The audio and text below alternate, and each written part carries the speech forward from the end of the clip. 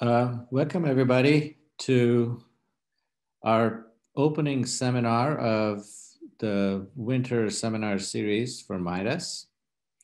And today we are just absolutely delighted to have Timnit Gebru with us.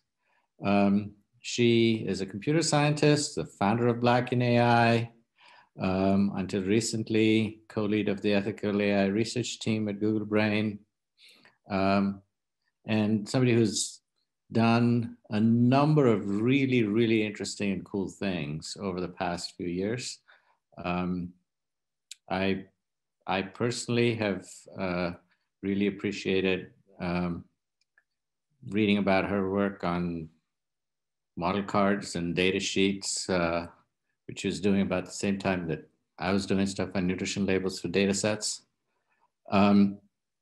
Today's talk, though, is on computer vision and some of the consequences of it.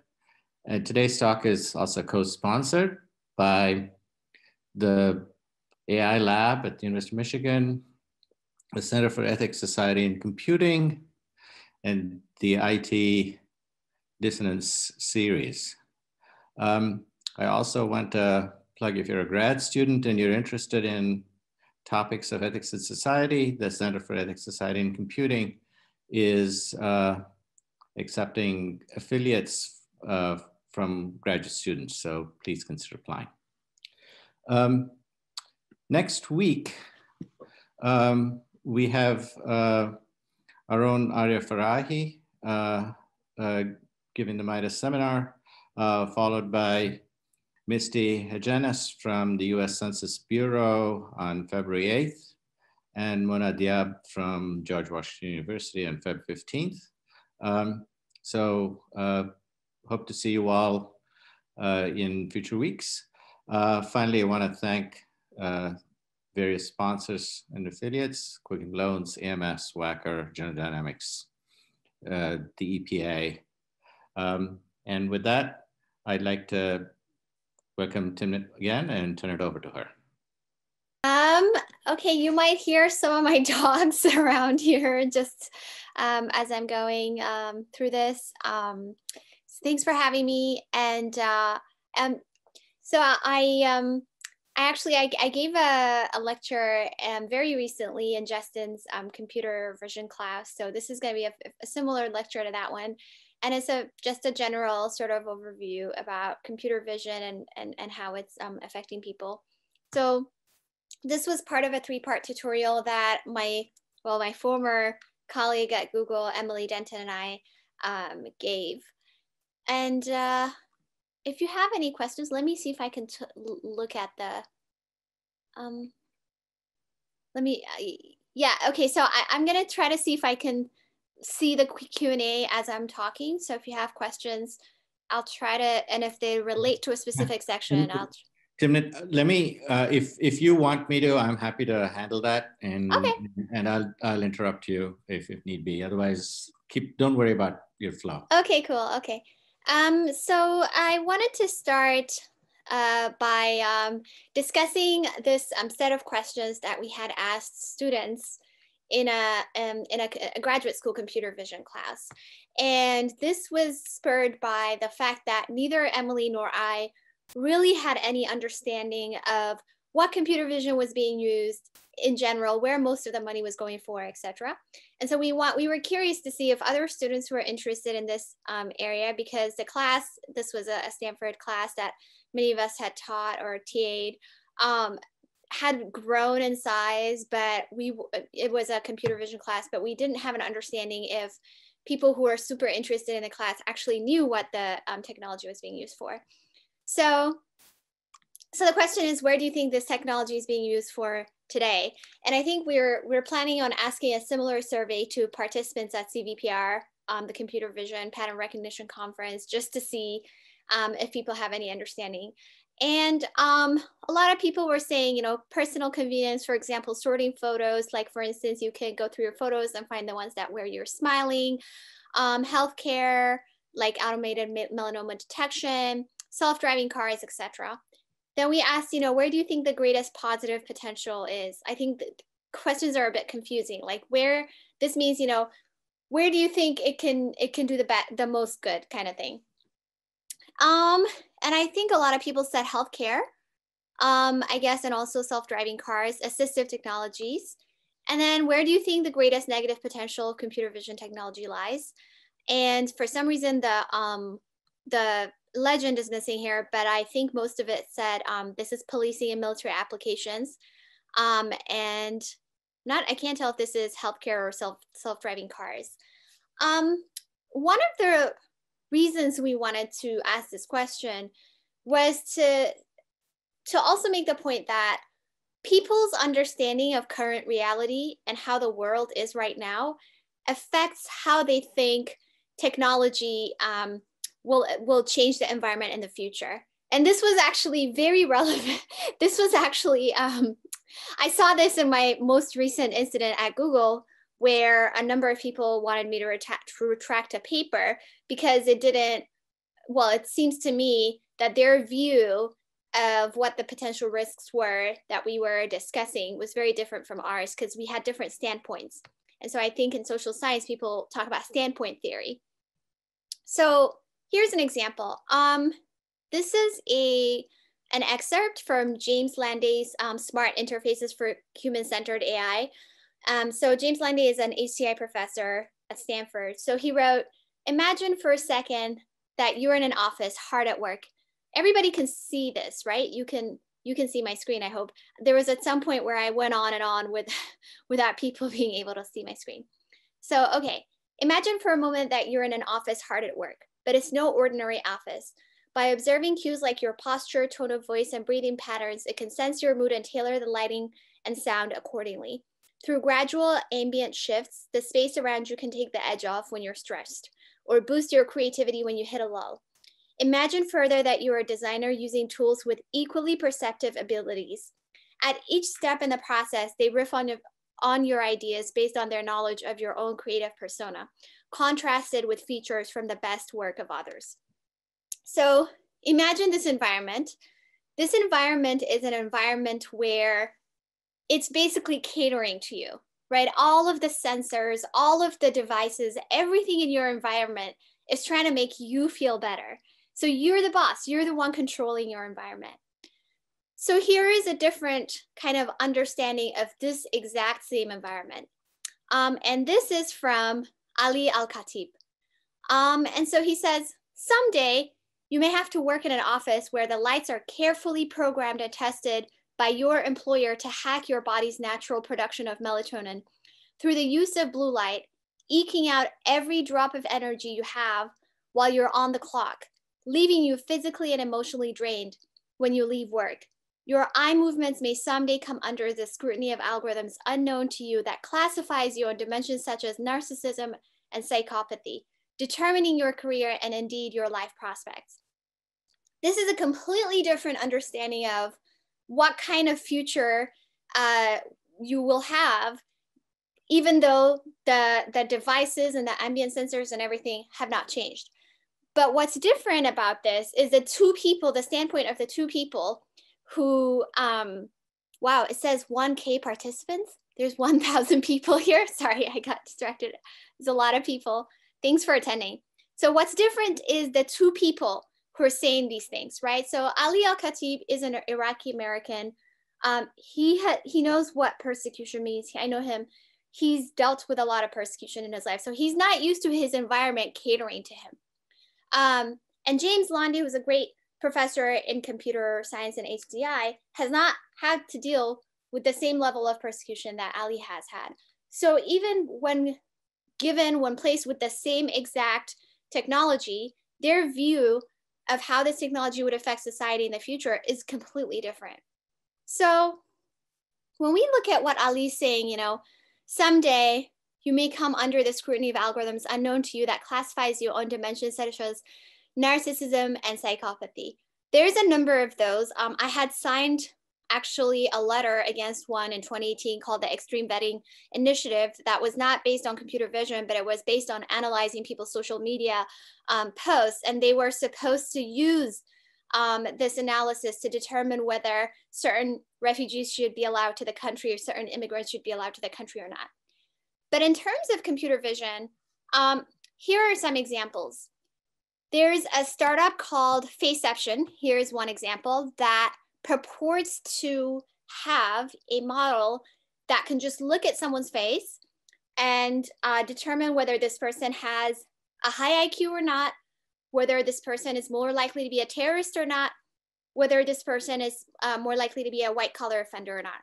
Now, this is kind of based on debunked science, right? They used to have physiognomy, you know, in the 19th century, where they analyzed people's skulls and the distance between their eyes and all that to try to figure out how much of a criminal they were, etc. And so my former colleague, Meg Mitchell, has written a really comprehensive blog post called Physiognomy's New Clothes that talks about the recent resurgence of this, this pseudoscience using computer vision tools. So when I look at something like this, I first ask, you know, does it pass the smell test, right? Can you really look at someone and say that they're more likely to be a terrorist or not? I mean, it's called racism. You can look at someone and make that assumption, but it's not based in science. It's based on stereotypes. And then in addition to that, even if you're able to, for instance, IQ, so that the kinds of things like IQ, I mean, I write about this in a book chapter, the history of the IQ test and what it's supposed to test for and who it was created by is a whole other thing in itself. And so even if you could tell whether someone, quote unquote, would have a high IQ or not, it's already a problematic way to classify people, especially if you want to decide whether to give them an opportunity or not. And so now you're taking that problematic thing already and infusing it into all of these models that are going to be used by everybody. Oh, and then this example, well, that's interesting. This example is from HireVue. It's a company that basically sifts through lots of people's resumes and has an automated way to determine who should be invited for an interview versus not. And then they used to have, so this example is now obsolete because I just received an email from them like a few days ago saying they decided to stop using the automated facial analysis tool. But before they stopped it, what they used to do was they used to have people recorded, have a recorded interview, and they would take what they call verbal and nonverbal cues of these people's interviews. So what I learned is that they actually used automated emotion detection, and then they would then give these quote unquote verbal, nonverbal cues to the potential employer. And so when I talk about this, there was always, I guess we can't, I don't know if we can do this with 1,000 attendees, but when I talk about this, there was always multiple people in the audience who have experienced being recruited by HireVue, and they always had very interesting things to share. So I'm actually curious, like if someone has experienced this with HireVue, it would be so interesting if you could like post on the Q&A so we can hear. I don't know if I can't see the Q&A right now, but if someone has posted in the Q&A, it would be really great if, oh, why can't I see the Q&A? I don't know why. Oh, I can see it. Okay. Yeah, so you had one, Shad had one with JP Morgan using HireVue. Is there a way we can have you talk, or is that, or maybe we could do it at the very end, but I'm really interested to hear about your experience. Okay, your mic is not working. I don't know. Okay, maybe at the very end we could do it. I don't know if you can talk until the very end, but okay, so I'd like to discuss at the very end. But anyways, there are a number of issues here. Many people, for instance, didn't even know that there was emotion detection happening on their face when they were being recorded, etc. And so recently, HireVue had decided to drop this, which is actually a a good thing in my opinion. Another example I think that's very timely is face surveillance. So this is an example from Maryland, for Maryland's face recognition system. It's one of the most invasive in the nation. So this example is from the Freddie Gray marches. So I believe in 2016, what happened is that police were trying to match protesters with their social media profiles. And for those who they found outstanding warrants, they would then arrest them, right? So this was basically a way to limit someone's civic engagement. So many times in our field, or like at least in my field, when we work on these things, we forget that we're dealing with a deeply social discipline, right? Computer vision isn't computer science, but it's a deeply social discipline. Even if you look at all of the tasks like pose detection, whatever, I mean, all of the things that are not even related to face activity recognition, etc. It's about people. But we always forget that we're dealing with people. We want to abstract it away. So I like this quote by Mimio Nuha that says, every data set involving people implies subjects and objects, those who collect and those who make up the collected. It is imperative to remember that on both sides, we have human beings. So I want to talk about this for a little bit. One of the few, oh, interesting. There's a lot of activity on the chat. One of the things I notice in our field is that we're always trying to appeal to the more powerful, right? So for instance, when you look at recruiting tools like HireVue, they're always trying to appeal to the potential employer, not the potential employee, because the potential employer is who pays them. When you look at researchers, we write our papers or our grants, we're always trying to appeal to the person who's going to give us resources. That might be the grant maker, or it might be the reviewers who decide, who are the gatekeepers who decide whether our papers get in or not. One of the few projects that I know of that actually appeals to the people at the margins is called Our Data Bodies. And Our Data Bodies is a project that's led by these women. Tuana Petty is actually from Detroit and is very active on issues related to face surveillance. Sita is currently a professor at the London School of Economics. And so Sita gave this talk that I really like at ICLEAR, which is International Conference on Learning and Representation. And I was part of this workshop too, and I thought many of the talks at this workshop were really good. So if you're interested in this space, I recommend that you, sorry, my dog is behind me, I watch it. So Sita talks about the problem with abstraction, right? As I mentioned, even though we deal with deeply social issues, we tend to abstract them out into numbers and data entries. She says the problem with abstraction.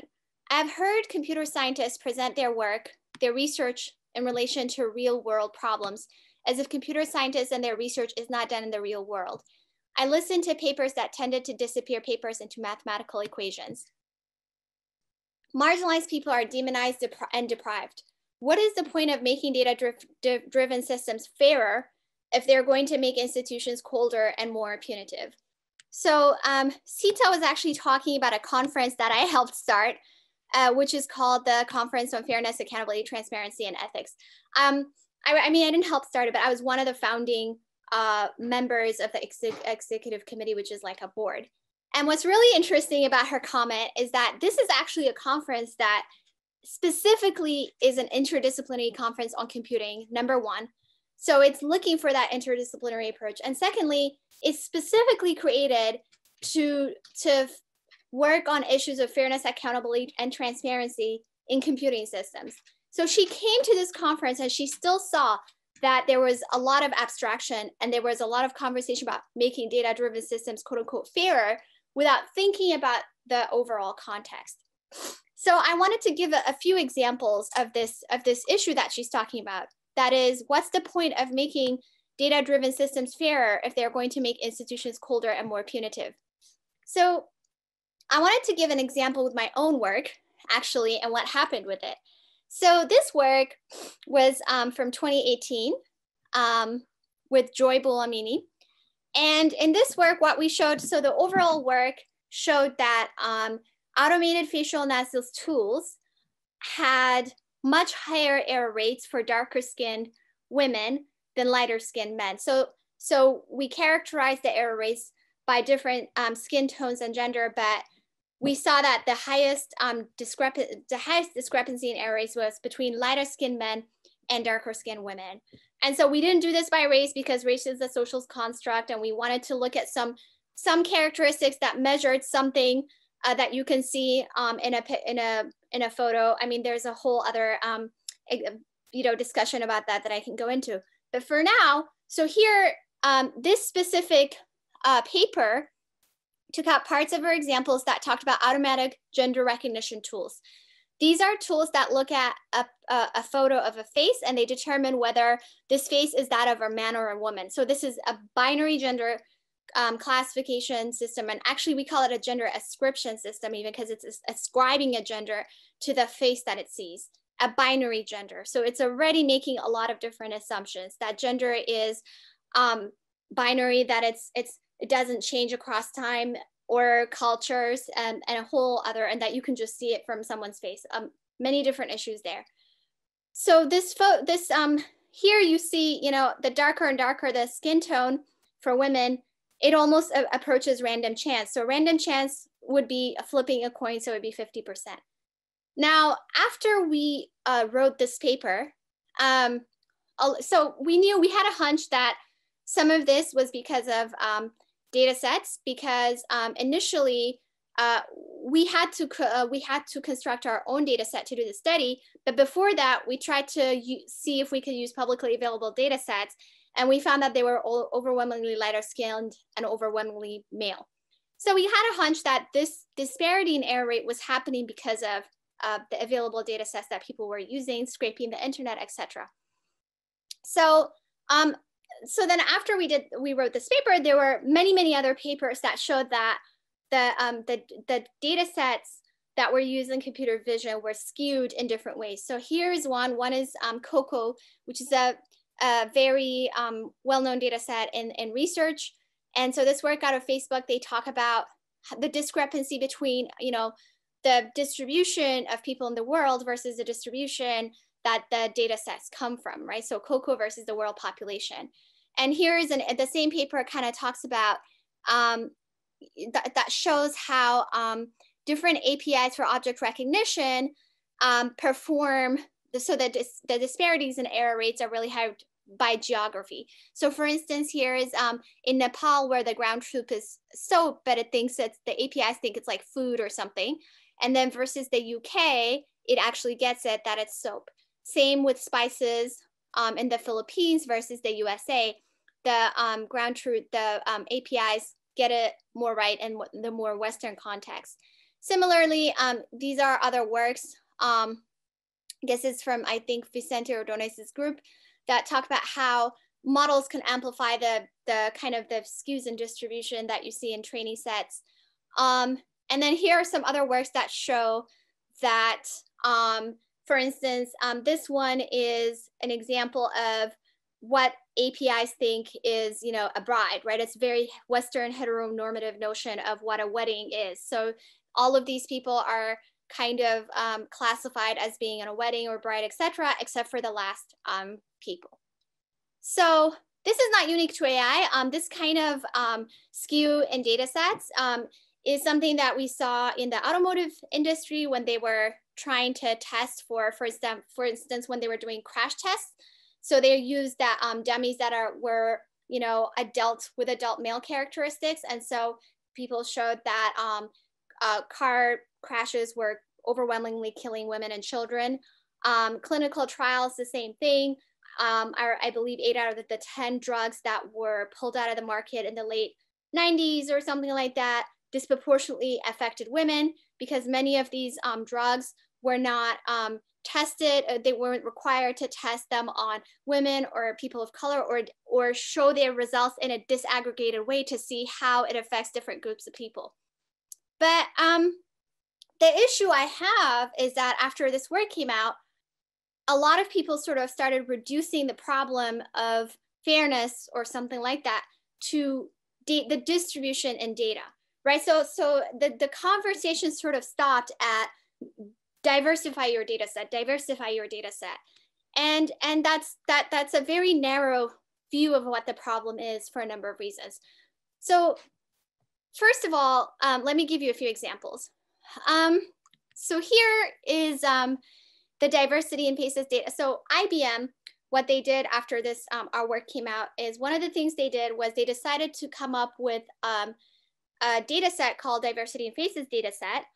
And they said, they thought, okay, like if we make a whole data set available for researchers that is diverse, then they can do the kind of experiment that me and Joy did at scale. So if some of this doesn't work on various groups of people, you can know.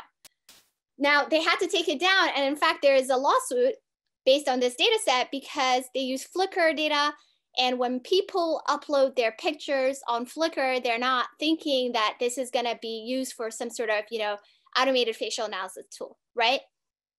Then when I was at Google last year, they were trying to improve, I believe, like the performance of with pixel camera or something like that.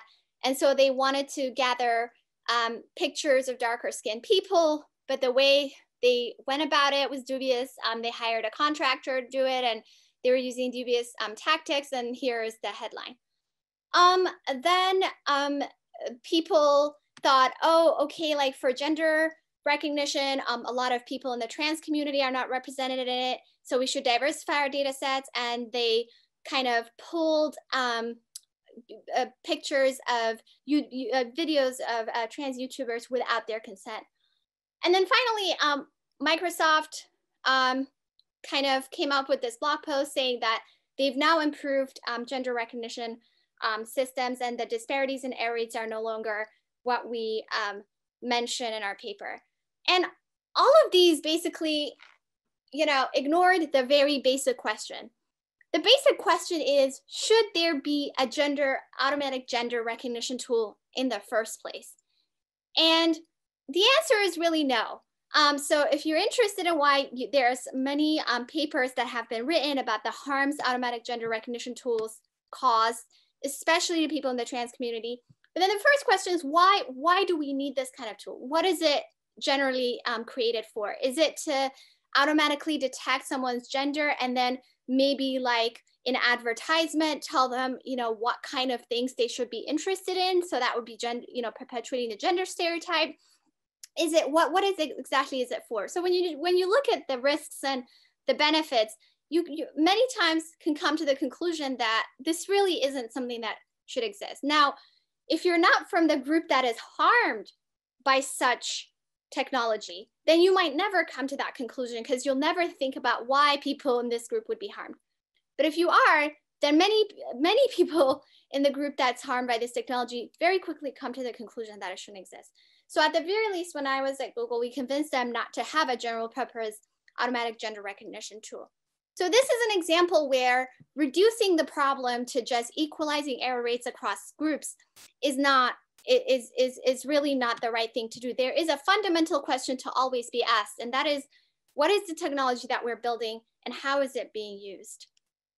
Another example of this diversifying data sets is in face surveillance. So here's an example where China has a very extensive face surveillance system, and because there aren't many Black faces in the data set, faces of people of African descent, there is a push to get more of that. And here's one example here of gathering data from Zimbabwe. But one should ask, are Zimbabweans signing up? Are they consenting to this gathering of data of their faces? How would they benefit if such a system was created? So in terms of face surveillance, right? And I think the conversation has evolved a lot more these days, because we know that, I mean, a bunch of companies have decided to stop pursuing it, and some companies have, like Amazon, have a moratorium. But when we look at the US, you know, in every country, there is a group that is marginalized along some dimension. It's just that that dimension changes based on where you are. In the US, the dimension is many people who are Black and Brown communities are overwhelmingly, disproportionately, negatively affected by face surveillance. It's not like they're not benefiting from it. They're disproportionately affected by it. And so here's this is a report called the Perpetual Lineup Report that I always cite from 2016 about the use of face surveillance in the US, because I learned a lot about it, and Joy learned a lot about it too. And so they talk about how 1 in 2 American adults is in law enforcement recognition network, and they can use this network and database however they want. There's no sort of auditing any of these things for accuracy or anything. There's no transparency about how they're using it. And actually, so the interesting thing is when this report came out, so from the Center for Privacy and Security and Georgetown Law, they actually were not asking for a moratorium on the technology. They were asking for regulation. And they came up with a follow-up report in 2019 that more extensively studied how these systems were being used by law enforcement, and ICE as well. And after this one, they actually are asking for, they asked for a moratorium, because until, like, at the very least, until some strong regulation is passed. So people ask me, you know, let me just look at time. Why do I care about face surveillance? You know, because it's not like bombs, right? Some technology is very clearly created to destroy something else, like a gun or a bomb or something, versus face recognition. It's not necessarily that way, because I can recognize someone's face. You know, people can recognize faces, so why not have face surveillance? So the thing is that what technology does is it amplifies our intent. So whatever social structure we have right now, it just amplifies it, right? So it's not the technology on its own, it's the technology plus the society that we're living in that always should be considered. And I know, like, people in STS, Science and Technology Studies, have been saying this forever, right? So it's a socio-technical system. So here's an example that my colleague Unso Jo pointed me to. She's a historian. And this is an example from World War II in Life magazine that shows people how to distinguish between Japanese Americans and Chinese Americans. So it says, you know, because presumably you want to harass Japanese Americans, but you don't want to harass Chinese Americans. So you want to know how to distinguish between them. Now, what face surveillance does is it tries to do this kind of thing at scale. And so we know that this is happening in China. We don't have to go to China. We know that this is, you know, this technology is targeting Black people in the US. So, and then the other thing to ask is, so who are the people building it, and who are the people that are the recipients of said technology, right? And usually, many times, there's very little intersection between the people pushing this technology and the people that are negatively being impacted by it. So one example here is that conference that I told you about, iClear. This is a picture I took. I mean, this is not a picture I took. This is a picture someone else had that we were horrified when we saw this. So this is before I ever attended iClear. And, you know, I see, you know, these are rooms that we always go to, and I don't see anybody else who looks like me, or I barely see any women. You know, just all of the things that we talk about. There's really no sort of diversity, let alone inclusion. And so why do I bring this up? Because here's an example of someone who kept on going to rooms like this, and she just wanted to drop out. So this is Deborah Raji. And she told me that before she came to Black in AI, which is an organization my colleague Reddy Tapeb and I co-founded, Deb said that before coming to Black in AI, she was ready to quit the tech industry as a whole because she was going into rooms like this. She was doubly facing racism and sexism. When you're a Black woman, you face both of those things, and you face it even from people in your own community, the sexism. So she was so sick of this, right? And she almost dropped out, and I invited her. I didn't know this when I invited her to join, because I saw her and I tracked her down. She has won, the 2020 EFF Electronic Frontiers Foundation Pioneer Award for this work that she did. And so this work was showing that Amazon's recognition tool could have similar biases to the ones that we showed in gender shades. So that means that it might have issues, and that they shouldn't be selling it to police right now. The moment this paper came out, VP after VP at Amazon was attacking Deb and Joy. Deb was an undergrad at the time. Joy was a PhD student, and VP after VP was attacking these two Black women. Nobody at their institution stood up for them. Nobody else stood up for them, and they were terrified and stressed out after Amazon's VPs came out attacking them. And what we had to do, was basically my colleague Meg Mitchell and I spent a whole month coming up with a point-by-point rebuttal, because they were trying to attack the technical integrity of the work. And we assembled people in the computer vision community mostly, and other scientists, and we wrote an open letter.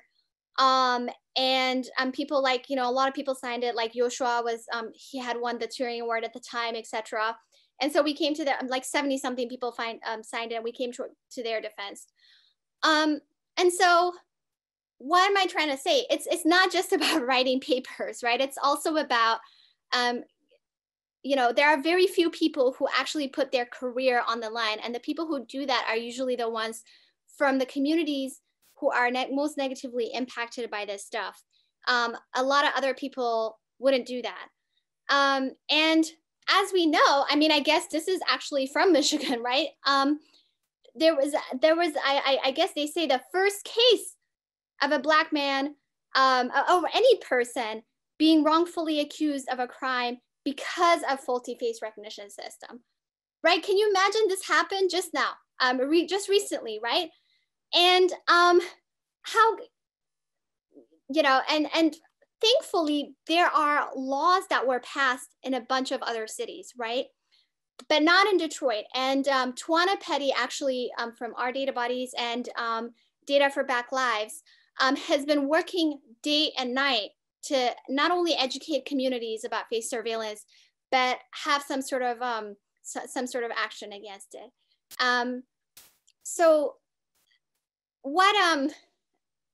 So it's not about just writing papers, like I said. And what happens when you don't just write papers and you focus on impact is you have to be, in many of these public discussions, you have to push some stuff forward. You have to come to people's defense. You have to try to go for impact. What happens when you do that is you get labeled. Most recently, I've been labeled a deranged activist by some people in the field. And my colleague Al-Mahdi, he's a theoretical computer scientist. He talked about how there's the Carl Sagan effect. I didn't know about the Carl Sagan effect. When you're engaging in public discussion, you're perceived as less productive. And he talks about how people try to separate out activists from scientists. And he's from Morocco, and he was kind of comparing it to when authoritarian regimes want to kind of target certain journalists. And so instead of calling them journalists, they start calling them activists rather than journalists, because that makes it much easier to target them, because they start telling stories about them. And this has happened with me a lot, like many, many times. Even when I give a talk like this at some point, and many times, it would be interspersed with some of my other work, I would have conversations with some professors who are like, you are weaving in and out of science and activism. And I want to say, there's no such thing as neutral science. It's all, this is something that is always, I would say, critiqued by queer feminist studies, etc. Black feminist studies, etc. The view, they call it the view from nowhere, because all views are from somewhere. It's from some person's point of view. And when we teach science as if it's this objective reality that's not from anybody's point of view, that's critiqued as the view from nowhere. And actually, I think that assumption is, in my opinion, at the root of many of the issues we're dealing today. For instance, in trying to work on ethics, there's many things that are happening in Silicon Valley, like they have these ethics boards, they have these institutes, etc. But the view from nowhere probably makes them think that anybody could be on these ethics boards and anybody could be on these institutes. And you can kind of come up with a process that ensures that technology is not harming people in the most marginalized group. But that's not true, because you're only going to see the potential harms from your perspective, not from the perspective of the people who are most marginalized. So you're not going to actually work on technology that mitigates the harm of people who are most marginalized. This is an example, this is a similar example where some people call it parachute research, right? Where people, this happens a lot in international studies, but it's happening a lot in fairness too, where the people who are being most marginalized, and this happens a lot with anything related to Africa as well. People outside study Africa, do something about Africa, but not collaborating with the African scientists, or not at all taking input of the people who are in their own communities doing stuff. And so this is this is an example from, I believe, personalized medicine, where one of the researchers is kind of frustrated by it because, for instance, I believe only 1% or less of DNAs in these DNA studies is taken from people of African descent. So what does it mean for next level drugs and other personalized studies that are happening? But what can happen when we're thinking about, technology from the perspective of people most harmed? We can flip it, right? We can work on things that don't just do it's not like trickle down, technology where it first benefits people in certain groups and then maybe it'll trickle down. So some of my favorite examples of this are, one is Sharon Zhao. So you remember we talked about how police were trying to look at people's faces and link them to social media profiles. Well, Sharon decided that she'll create what is it called?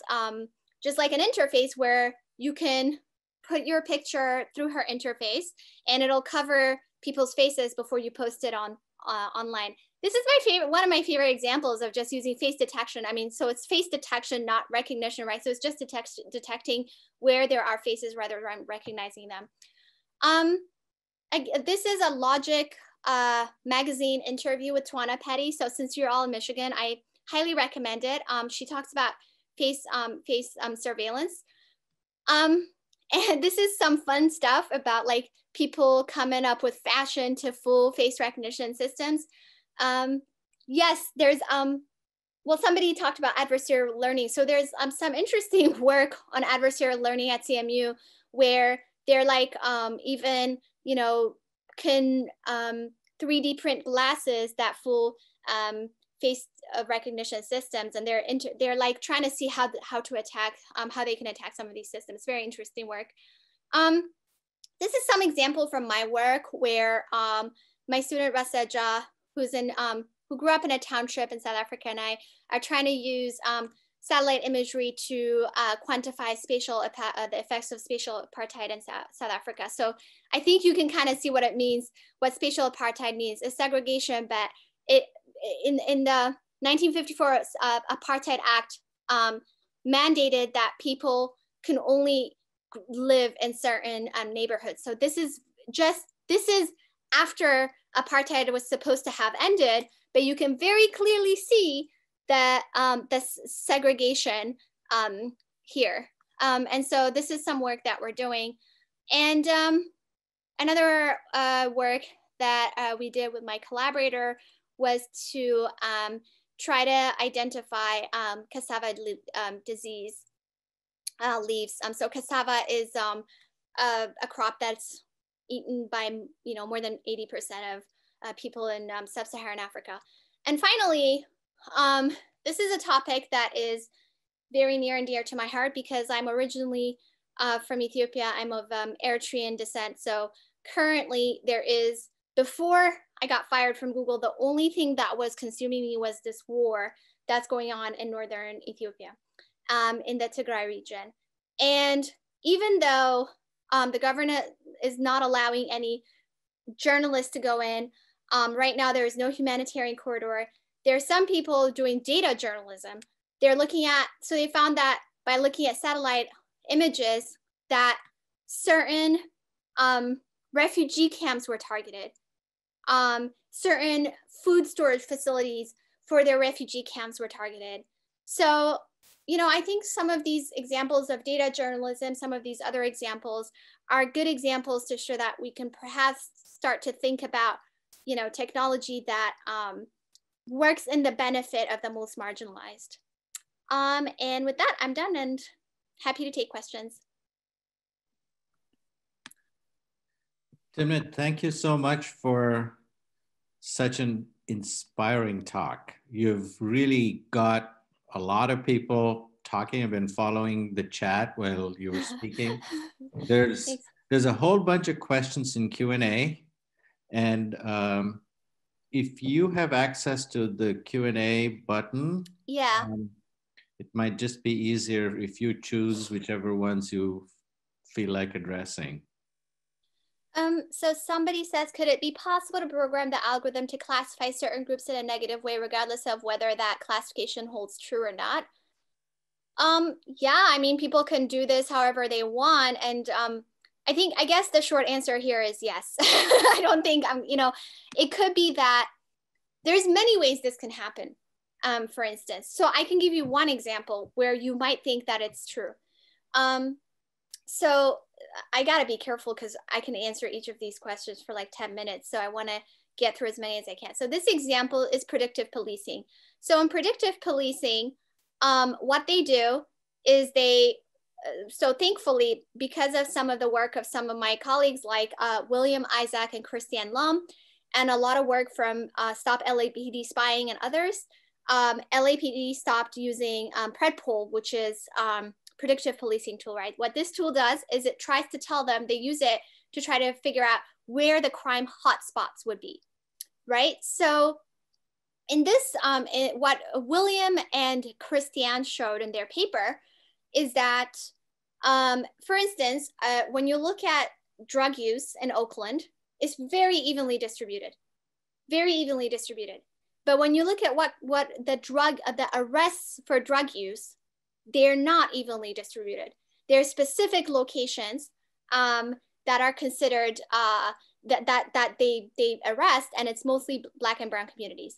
Now, what is the data that they use in order to train predictive policing algorithms? It's not who commits a crime, it's who has been arrested for that crime. So then they train a model based on who's been arrested for the crime. We already know there's lots of data that shows which groups of people are more heavily policed. So you're already having a data set that is not reflecting reality. Then they send more police to these neighborhoods, right? And then because they send more police, you're gonna arrest more people. I mean, if you're gonna send more police, you're gonna arrest more people. That feeds into your training data. And they have what's called a runway feedback loop, right? So this is an example where even if people think they're, quote unquote neutral and they're just trying to figure it out, whatever, they're obviously perpetuating social inequities one by one. So this is just one example I wanted to give. Okay. Is this Michael Lisick from Twitter? Or is this a different Michael Lisick? Because, okay, I'm just having PTSD right now because there is a Michael Lisick on Twitter who's been harassing me incessantly. So I'm hoping that's not you. I'm so sorry if I'm mistaken, if it's a different person, but I just had like a whole, I'm like, how did this person get it? But I'm sorry. So why would anyone believe that the face is revelatory? I don't know. I don't know. Who would actually pay for it? I don't know. You and me both, Michael. I have no idea. So, I mean, if people feel like this is why the rhetoric around what quote unquote AI or data system driven systems can do versus they cannot do is really important, because if there is a lot of hype, people can believe, you know, automated systems. So there's this what we call what's the word? Automation bias, right? A lot of people can just believe that data-driven systems or automated tools just work like magic and they're infallible.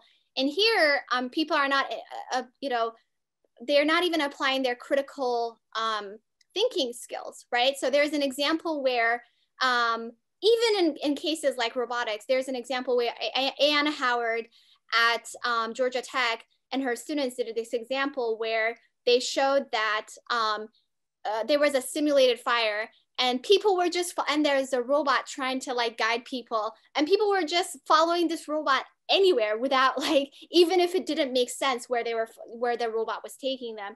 So it could be that people just assume, oh, because it's an automated system that it'll work. But you and me both, you know, I don't really know. But there are these startups that purport to sell these services to the government and to corporations. And sorry, I freaked out after seeing your name, Michael. I'm telling you, there's a namesake that's been kind of really scaring me online. Okay, and Leah asks, hope to hear your views on how proven racial bias in coding impacts this area. Well, I mean, it's basically, you know, so one example is the nicest introduction. Oh, sorry, I just heard something. So there's many examples of this. One recent one is, so there's an example of, for instance, GPT-3 generating text that's horrible in terms of towards Muslims, right? And so I was just reading a 1.0 article, Medium article, and they say in this article, you know, sure, there's the data set that they use, and then there's the decision that this is okay to productize, right?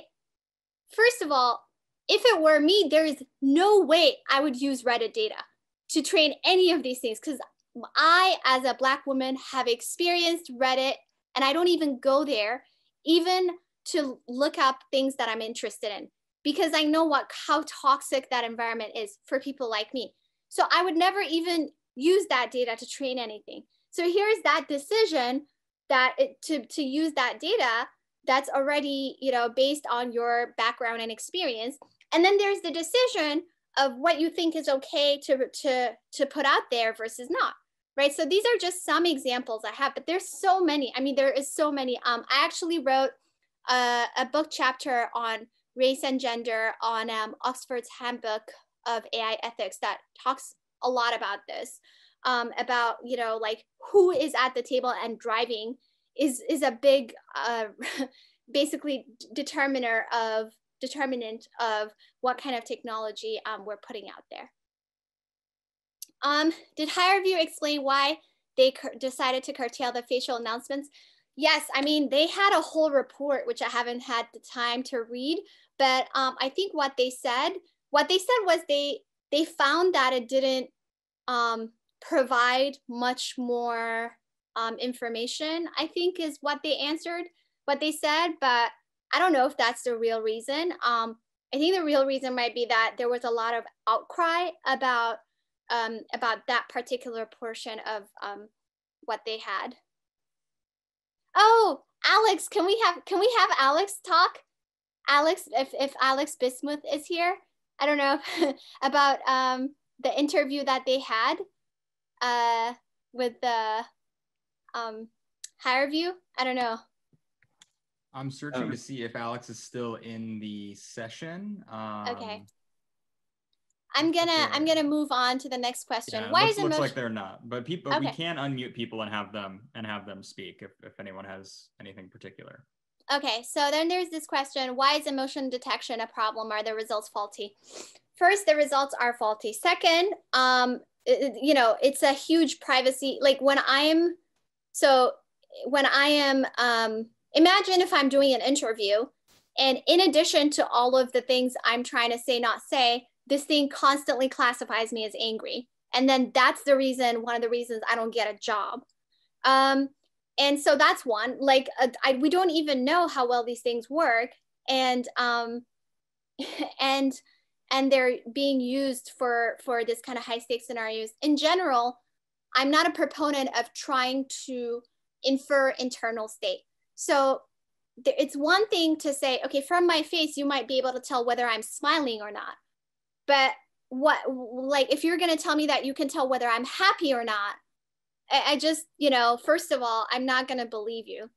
Even though, I mean, there was even a Radio Lab episode where someone said this kind of stuff. So, and then let's say you say your algorithm is really accurate and that you can tell me that I'm happy, and I'm telling you that I'm not happy. And then because of automation bias, people will believe your algorithm instead. I think this is very dicey. Thirdly, our emotions are some of the most private things we hold, right? So if this technology was actually accurate, even in certain ways, what are the privacy implications of just being able to deploy it or use it however you please? So those are my thoughts on emotion detection. Okay, what's your response to the controversy over virtually proctored exams that use computer vision to do things like see when students are looking away, especially with everything going on? Oh, I guess I don't know very much about this controversy, so it's kind of harder for me to say. Yeah, so I don't know exactly what happened here.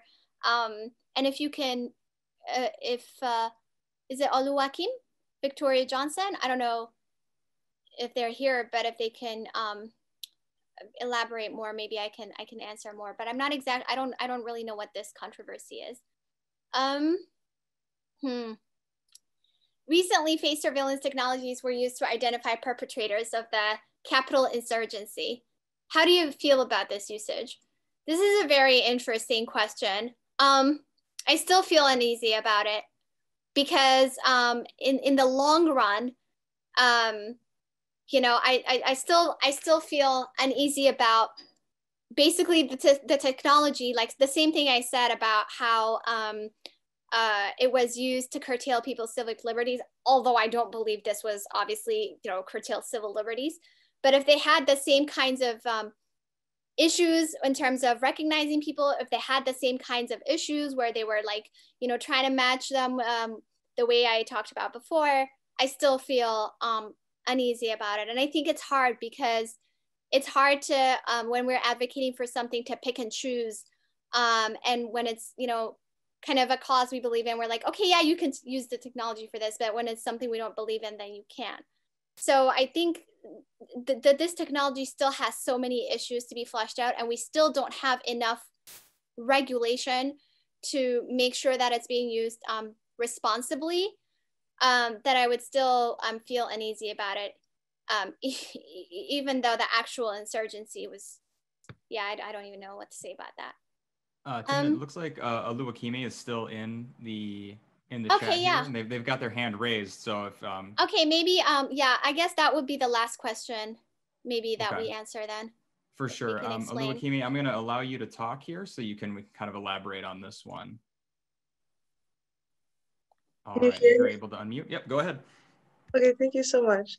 So a couple articles about like proctoring using computer vision algorithms mentioned the things that you talked to, like looking at like if they're smiling, if their eyes are looking away, and then it's a private company that some universities hire to proctor their exams. And then students have risen concerns because especially students of color and being a dark-skinned woman, they have done things like putting a lamp right in front of their face to make sure that the computer vision algorithm has seen their face accurately. But then people on the university side has said like this exam is very important, it still needs to be proctored. So I just wanted to know your response in two sides. Yeah. So my gut, so hearing what you just said, my initial reaction is we know about this school to prison pipeline in terms of black kids and how they're treated versus non-black kids, black and brown kids, and how they're treated versus everybody else. And we know examples of how face surveillance was being put into the physical schools. So I think I don't agree with it at all. And there's also the instance of, like I said, before something like this is used, there has to be some, right now we have no standards, no way, no transparency, no way to see how accurate is this thing even. What if it's gonna automatically say that all black people, all of the black students are cheating, which happens a lot in schools. My little cousin was accused of cheating because the teacher said she couldn't have written an essay that good. This is, I don't know how many experiences people have, but this is something we've all dealt with over and over in school. And so now we're gonna reinforce that type of treatment using these models. And so I feel very uneasy about it. I feel like, first of all, I don't even know if something like that should ever be deployed, but before something like that is ever deployed, there should be some sort of process, some sort of debate, some sort of standardization procedure that goes on. It's horrible. Yeah, sorry. It's just, yeah, that's kind of, oh, and then you said they had to put a light on their faces. This reminds me of, so Simone Brown has a book called Dark Matters. It talks about the history of surveillance in the US. And one of the things she talks about is the fact that there was a law called the Lantern Law in New York. And people who are Black, mixed, and indigenous had to have a lantern with them when they walked around at night in the evening. So this is a form of surveillance, right? So her point in the book was that that whatever type of technology you have, it can always be used to subjugate those who are already subjugated. So even if it's just a lantern, you can use the lantern to create the Lantern Law, right? And now we can be using more sophisticated things, but the intent doesn't change. There's a lot of questions I haven't answered, but yeah, I guess. Should I answer one more, or? This is just such, you've brought up so many emotions, and there's so much excitement and energy, but you've really given a lot, and you shouldn't feel compelled to stay longer than you want to. To the extent you want to, we'd love to have you answer more questions. We still have several hundred people here. Okay, so let's go until like 5:15 or so. Okay, so let me go. And then there's an anonymous attendee that says, recently face surveillance technology were used. Yeah, I just answered that. Sort of answered, didn't really answer, but I still have to think through how exactly I feel about that. But I think people had written like Meredith Whittaker and others, but my current thinking is I don't think it's we should agree on something. We should have laws, and we should apply all of those, because it's a dicey thing. So one example that I think Zainab Trafucci was saying this. So at some point, I think there was the TikTok, I don't remember what it was. Yeah, it was like a Trump rally, and people kind of flooded TikTok it was sort of like a DDoS attack. I don't remember exactly the circumstances, and many people were celebrating. But Zainab was saying don't celebrate, because that exact same tactic can be used to do something else in the future that you're just not going to be celebrating about, right? So this thing about using face surveillance to identify perpetrators, that's how I'm feeling about. But I mean, I can't even believe that we're in a time where that just happened. So that's a whole different thing. Okay, contact details. Okay, yeah, you can email my Gmail, but I have to warn you that I'm extremely behind on any electronic communication. I'm extremely behind right now. What's the reason? Well, what's the reason for the high error rate for darker skinned people? Well, in that particular case, we had a hunch that it was the training data that was used, but and I think the improved results that they had were after they augmented the training data, which is why a lot of people were then fixated on diversifying the training data. Okay, assuming one day we could eventually reach fairness in our data and training, would you say it is still controversial to have models detect things like potential criminals, inclination to use violence, etc.? I don't think I will ever agree with potential criminals, inclination to use violence. I don't think I will ever agree with that, because history tells us that these labels are usually put by people in privilege against people not in privilege. And like, you know, I mean, for instance, all Black people were considered potential violent, you know? I mean, and it's just, there's so many examples of this. In my chapter on race and gender, I write about Charles Darwin and how he, actually, one thing I talk about is how data-driven systems are usually used to perpetuate some of the most terrible norms of the day. So when you look at Charles Darwin, he tries to justify why women are not as smart as men by looking at this. He writes in The Descent of Man, he's like, oh, when you look at the brain of women, it's like the size of a child or whatever versus the brain of an adult man. And so he tries to justify it, right? And fast forward to today, the same stuff is happening without questioning the underlying premise of, like, for instance, IQ tests. What are exactly our IQ test testing? Since when are they a measure of quote unquote intelligence? So without even asking the question of what an IQ test tests and whether we should use it for anything, then people start doing studies of, oh yeah, like, you know, men happen to be at the extremes and women happen to be whatever, you know, they use data-driven systems to try to justify things. So I can't imagine a day, well, I'll be okay with trying to predict, like I said, someone's quote unquote internal state like that, like potential to be violent or potential to do this. An exception might, and I still have to think about this, might be if, you know, if it's something very well known, like if you've had a terrible life or if you've had a terrible environment, like people say people who grew up in an abusive household might, you know, might be more likely to be abusive or something like that. If you want to use that information to then do an intervention, like help people who grew up in an abusive household, that's one thing. But many times that's not what these things are used for. So my gut feeling is just, why? I don't know why we would do that. And secondly, I don't think we will ever reach quote fairness in our data and training.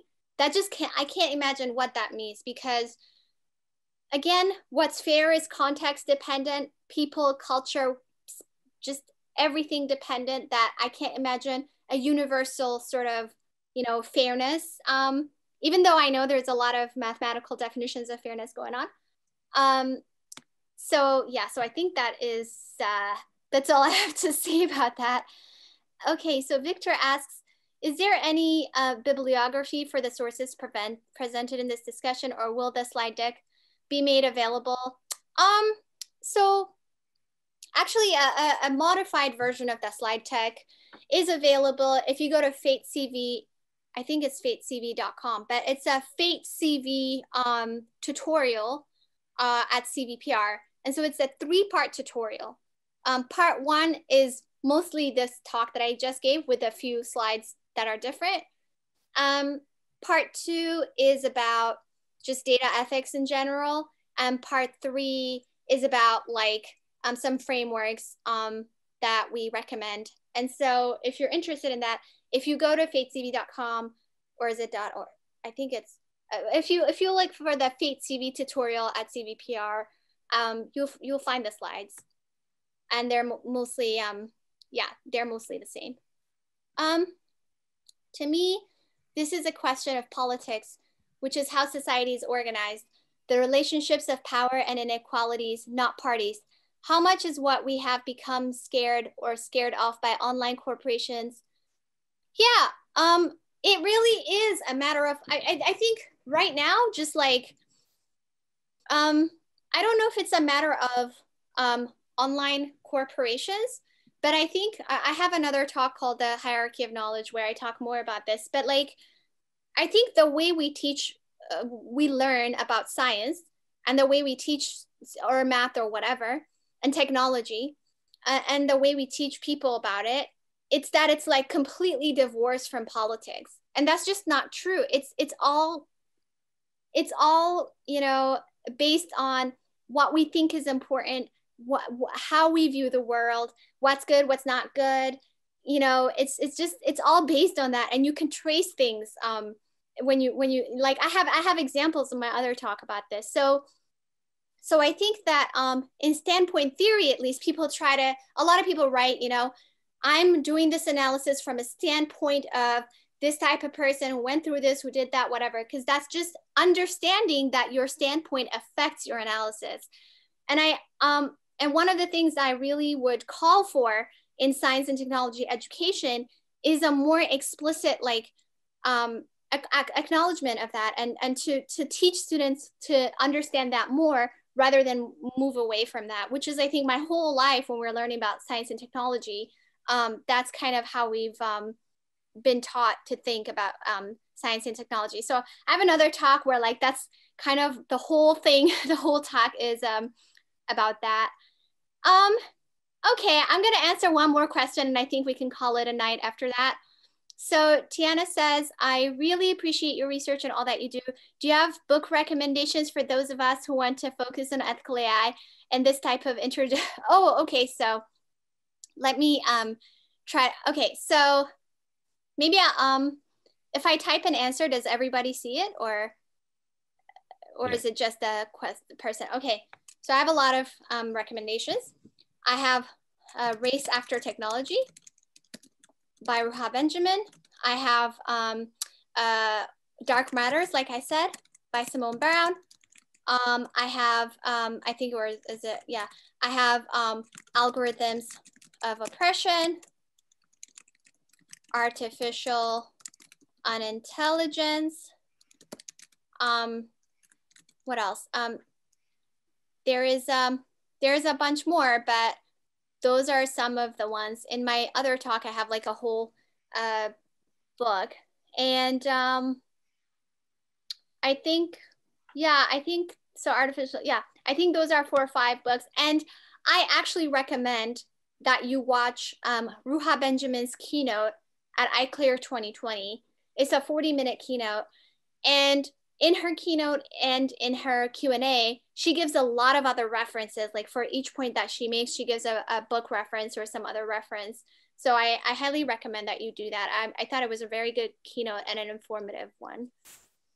Okay, I think that's it for me. Sorry, I didn't get to all the questions. Thank you. Thank you so much, Timnit. This is just absolutely amazing. And this was a really— Oh, Mar Hicks, sorry. Yes, Mar Hicks, Programmed Inequality. That's a great book. Sorry. Yes. I saw it on the chat, but yeah.